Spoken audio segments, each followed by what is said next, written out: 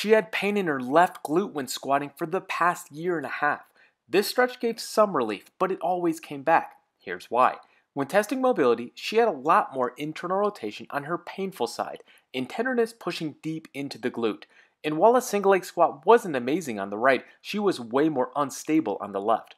All of these symptoms were consistent with long piriformis syndrome, meaning the muscle was irritated, but rather than stretching it, she needed to strengthen it to find lasting relief because it was already very flexible.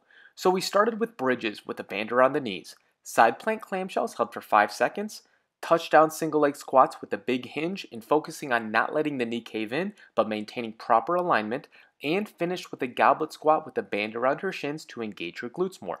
After 45 minutes, we got back to squats, and this time she had no pain, showing she was now on the right track. Yeah, so it really does make a difference when I open the hips. Thank you. Okay, you're welcome.